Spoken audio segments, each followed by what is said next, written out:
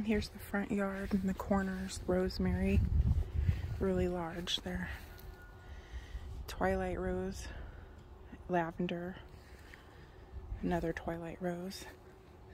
This is a lilac. Got some blanket flower, irises in the back. This is osmanthus.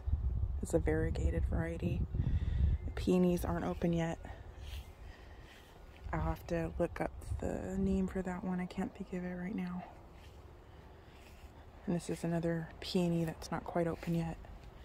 This is, I believe, Peach Drift Rose. And then we have some Calabrochia. It's like perennial petunia. It's gorgeous.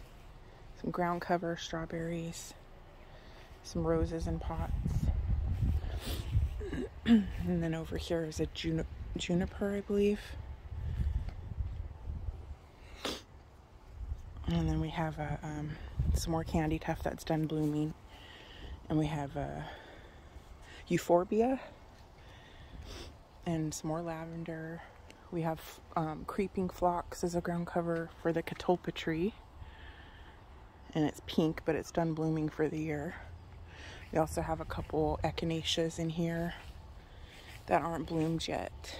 And I have to look up that bush. I have a couple in the back also.